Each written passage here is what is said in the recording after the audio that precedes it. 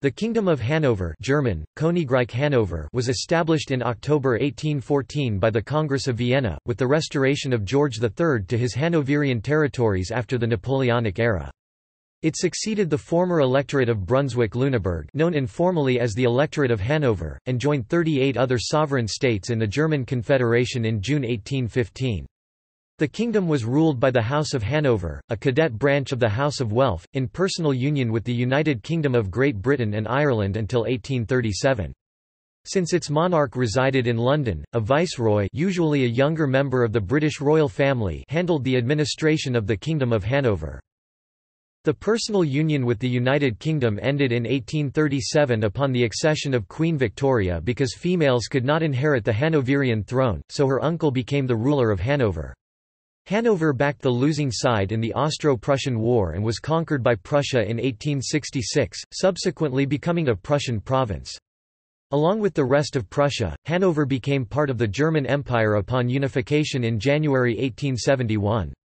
Briefly revived as the State of Hanover in 1946, the state was subsequently merged with some smaller states to form the current state of Lower Saxony in West Germany, later Germany.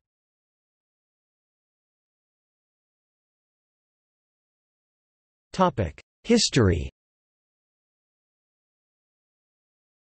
The territory of Hanover had earlier been a principality within the Holy Roman Empire before being elevated into an electorate in 1708, when Hanover was formed by union of the dynastic divisions of the Duchy of Brunswick-Lüneburg, excepting the Principality of Brunswick-Wolfenbüttel.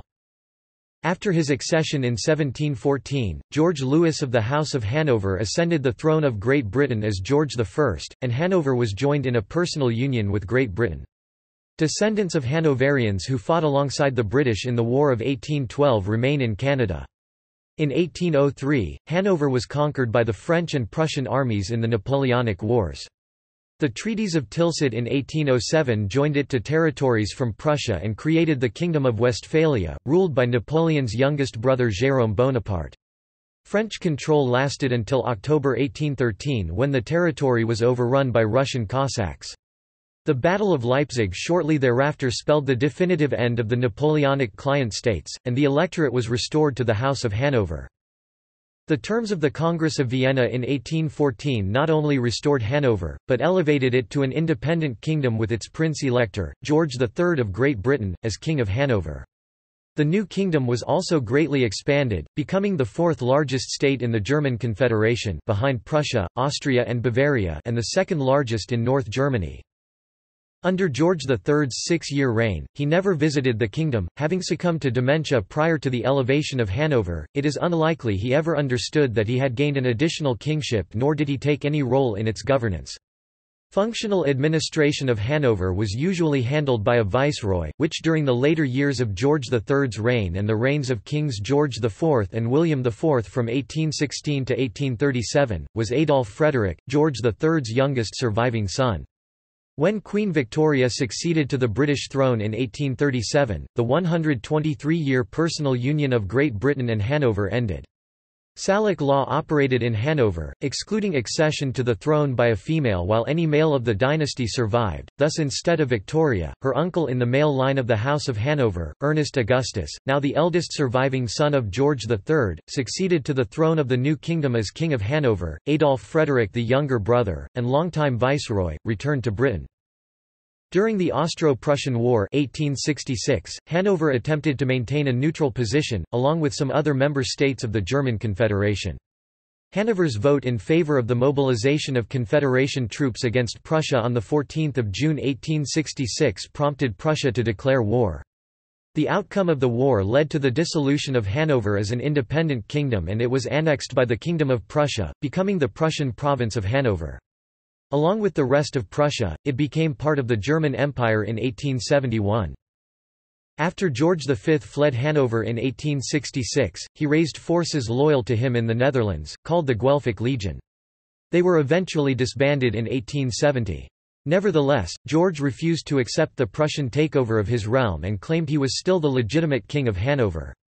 His only son, Ernest Augustus, Crown Prince of Hanover, inherited this claim upon George's death in 1878. Ernest Augustus was also first in line to the throne of the Duchy of Brunswick, whose rulers had been a junior branch of the House of Hanover. In 1884, that branch became extinct with the death of William, a distant cousin of Ernest Augustus. However, since Ernest Augustus refused to renounce his claim to annexed Hanover, the Bundesrat of the German Empire ruled that he would disturb the peace of the empire if he ascended the throne of Brunswick. As a result, Brunswick was ruled by a regency until 1913, when his son, also named Ernest Augustus, married the German emperor's daughter, Princess Victoria Louise, and swore allegiance to the German Empire. The Duke then renounced his claim to Brunswick in favor of his son, and the Bundesrat allowed the younger Ernest Augustus to take possession of Brunswick as a kind of dowry compensation for Hanover. The German Hanoverian Party, which at times supported secession from the Reich, demanded a separate status for the province in the Reichstag. The party existed until banned by the Nazi government.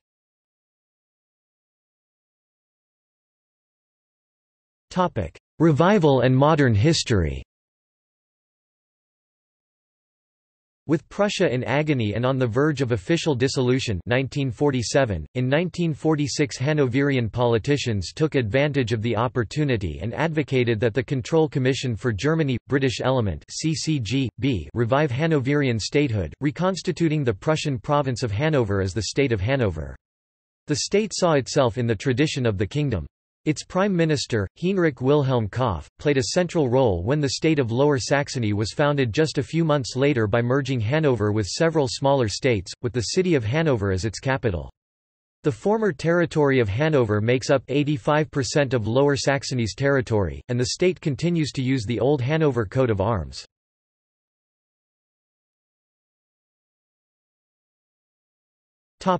Reorganization of religious bodies in Hanover. The Lutheran Church was the state church of the Kingdom of Hanover, with the king being summus episcopus, supreme governor of the Lutheran Church. Regional consistories supervised church and clergy. These were in Aurich, a simultaneously Lutheran and Calvinist consistory dominated by Lutherans for East Frisia, and the Lutheran consistories in Hanover for the former electorate of Brunswick-Lüneburg proper, in Ilfeld for the county of Hohenstein, a Hanoverian exclave in the eastern Harz Mountains, in Osnabrück for the former Prince-Bishopric of Osnabrück, in Otterndorf existed 1535 to 1885 for the land of Hadeln, as well as in Stade existed 1650 to 1903 until 1885 for the former Bremen-Verden proper without Hadeln, then including the complete Stade region. A general superintendent chaired each consistory.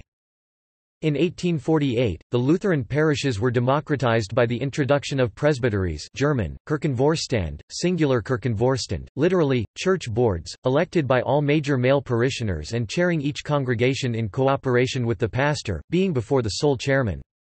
This introduction of presbyteries was somewhat revolutionary in the rather hierarchically structured Lutheran Church.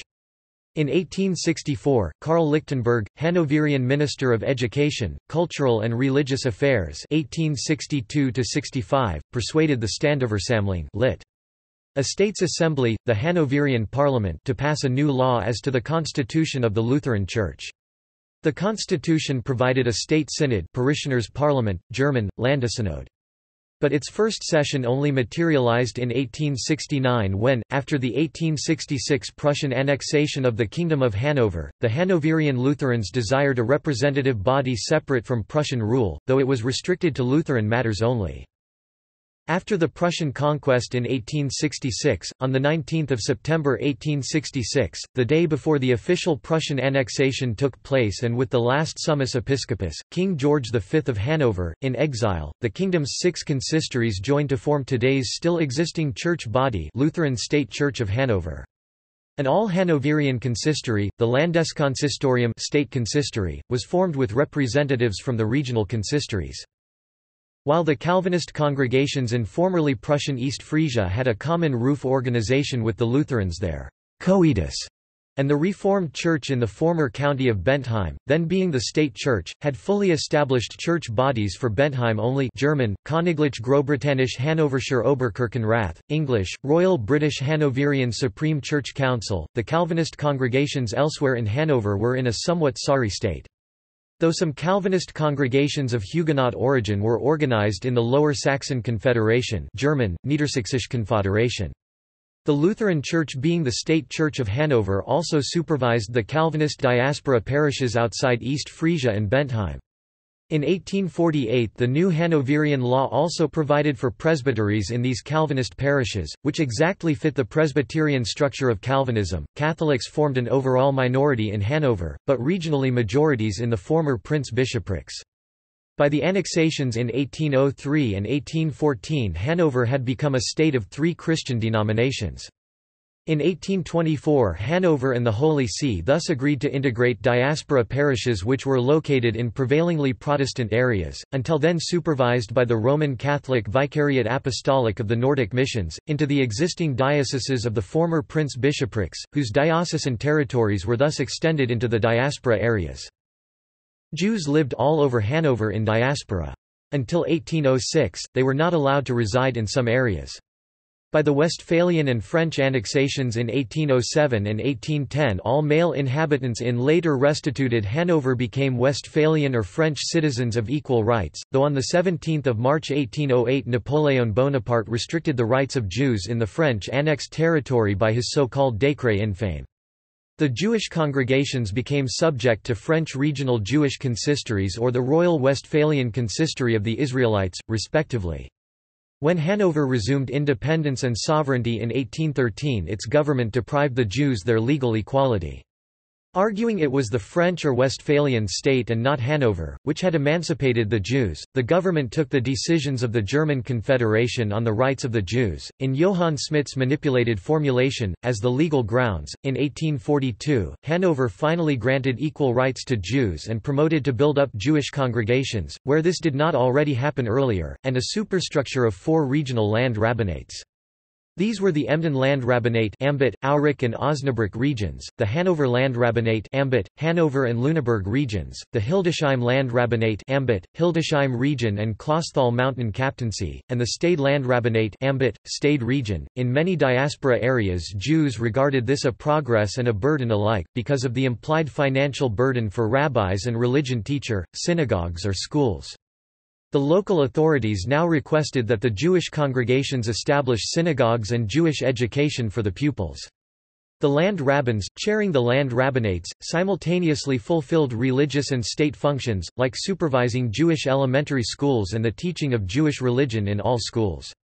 The Kingdom of Hanover was thus one of the few states within the German Confederation, where rabbins held a similar semi-state authoritative position as to Jews as did, e.g., Lutheran clergy towards Lutherans.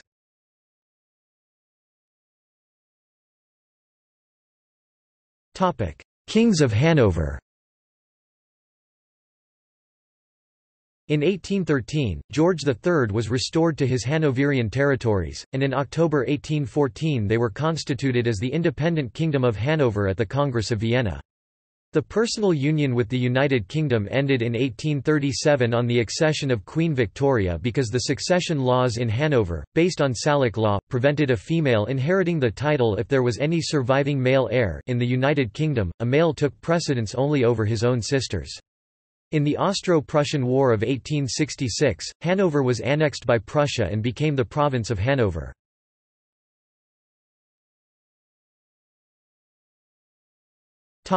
Pretenders to the throne of Hanover 1866 present. George V, the 20th of September 1866 to the 12th of June 1878. Ernest Augustus, the 12th of June 1878 to the 14th of November 1923. Ernest Augustus, the 14th of November 1923 to the 30th of January 1953. Ernest Augustus, the 30th of January 1953 to the 9th of December 1987. Ernest Augustus, the 9th of December 1987 present. Topic: Territory and administrative subdivisions. The Congress of Vienna instituted a territorial adjustment between Hanover and Prussia to form more contiguous borders. Hanover increased its area substantially, gaining the Prince-Bishopric of Hildesheim, East Frisia, the lower county of Lingen and the northern part of the Prince-Bishopric of Munster. Hanover also annexed territories that had previously been ruled in personal union by its elector, such as the duchies of Bremen-Verden and the county of Bentheim. It lost those parts of Saxe-Lauenburg to the northeast of the Elbe, which was assigned in personal union to Denmark, except the Amt Neuhaus. Further small exclaves in the east were lost. Hanover thus comprised a number of territories, which had been imperial estates within the Holy Roman Empire. Their respective governments, now called provincial governments, were organized according to partially very old traditions, including different levels of estate participation in rule. In 1823, the kingdom was reorganized into high bailiwicks German, Landrichsteien, singular, Landdristei, each led by a high bailiff German, Landdrost according to unitary standards, thus doing away with the inherited provincial peculiarities. The high bailiwicks were subdivided into bailiwicks German, Amter, singular Amt, presided by a bailiff Amtmann, plural Amtleut. The high bailiwicks, named after their capitals, were the following: Aurich, comprising former East Frisia; Hanover, comprising about the former Principality of Kallenberg in the Duchy of Brunswick-Lüneburg; Hildesheim, comprising the former Brunswick-Lüneburg Principality of Grubenhagen and the former Prince-Bishopric of Hildesheim; Lüneburg, comprising the former Brunswick-Lüneburg Principality of Lüneburg and the remainder of Saxe-Lauenburg areas; Osnabrück, comprising the former county of Bentheim, the former lower county of Lingen, and the former Prince-Bishopric of Osnabrück; Stade, comprising the former duchies of Bremen-Verden. The Hanoverian subdivisions into high bailiwicks and bailiwicks remained unchanged until 1 April 1885, when they were replaced by Prussian-style provinces Regierungsbezirk and districts Kreis.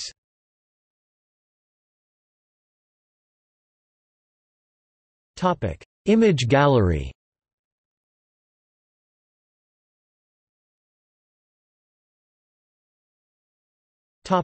Army. The Kingdom of Hanover maintained an army after the Napoleonic Wars. In 1832, King William IV of Hanover issued his troops with British Army uniforms, but they differed slightly from their original British versions.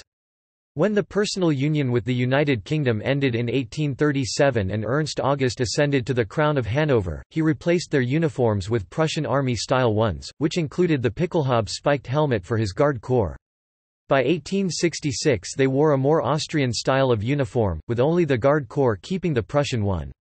During the Austro-Prussian War, the Hanoverian army fought and defeated the Prussians during its march south towards Austria, at the Battle of Langensalza. However, it was later surrounded and forced to surrender to Prussia.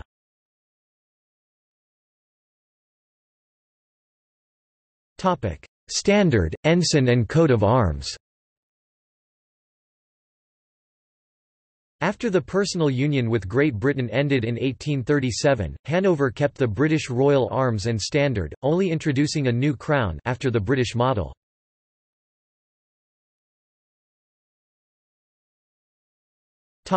See also: Guelphic Legion, King's German Legion, Kleindeutsche Losung, State of Hanover.